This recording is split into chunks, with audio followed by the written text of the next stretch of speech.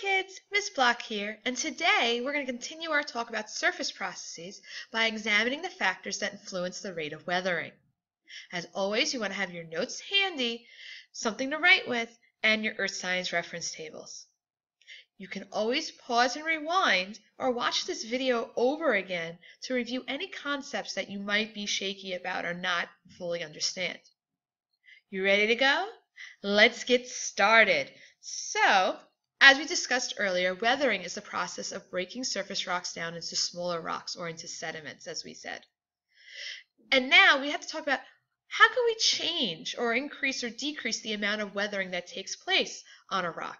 And there are 4 unique factors that we're going to examine right now that influence the rate of weathering. Okay? And rate is another way to say speed. We're also going to talk about some of the results of why weathering is important to us.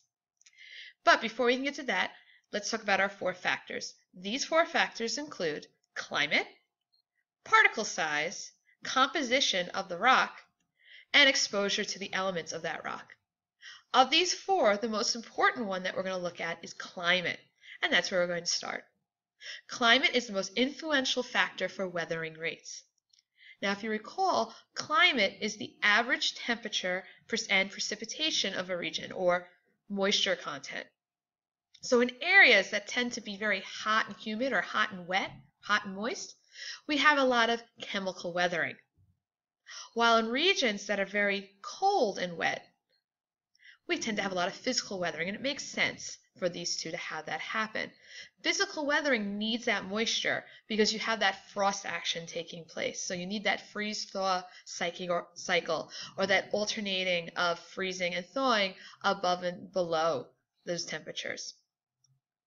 You'll also notice right here on the right, we have a chart that often shows up that shows us average yearly precipitation on the y-axis and average yearly temperature along the x.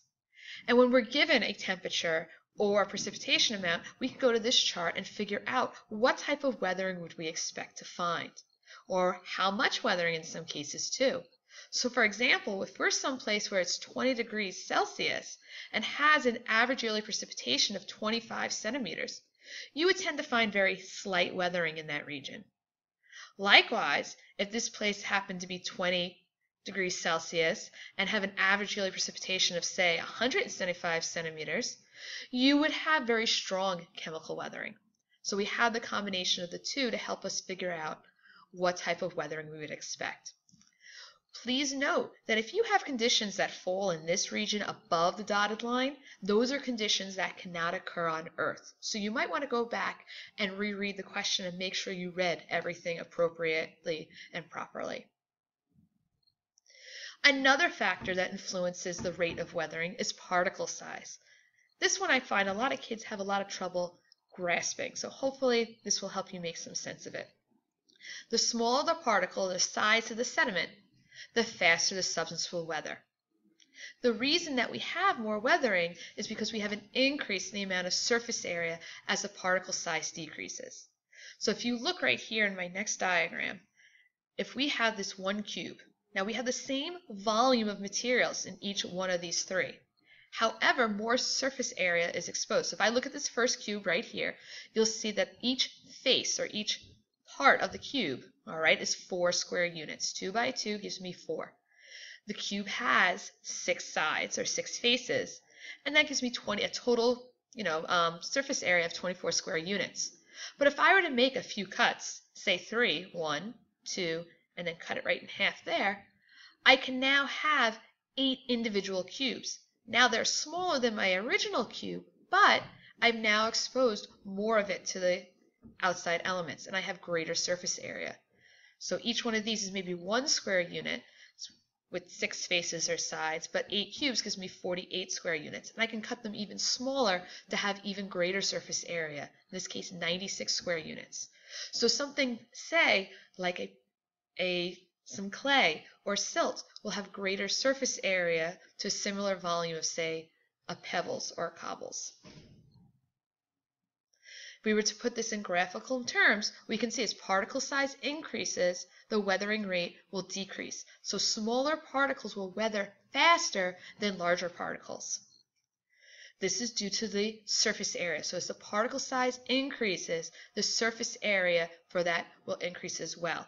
This is for similar volumes. We're not taking one piece of silt and comparing it to one cobble. This is if I had a similar volume of cobbles and a similar volume of silt. So composition is another factor we can look at. Some rocks are more resistant to weathering than others due to their mineral composition.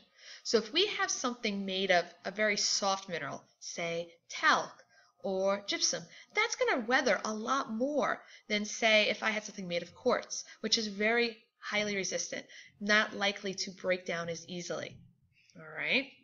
Another factor in there would be exposure, and that is, in order to have weathering occur, the rocks have to be exposed to air, water, or actions of living things. So it needs to be exposed to the air, the atmosphere. It needs to be exposed to the water, or the hydrosphere. It needs to be exposed to those animals. A rock that's deep underground isn't going to really break down that much as compared to those that are at the surface. So closer to the surface, the more weathering that's going to take place.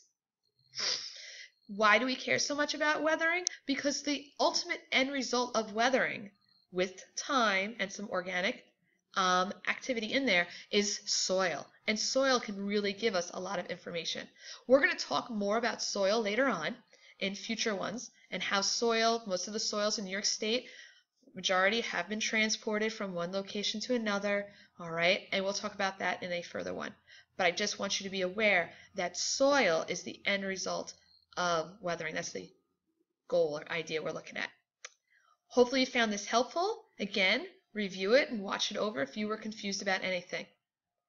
Hope to see you again soon. Take care. Bye-bye.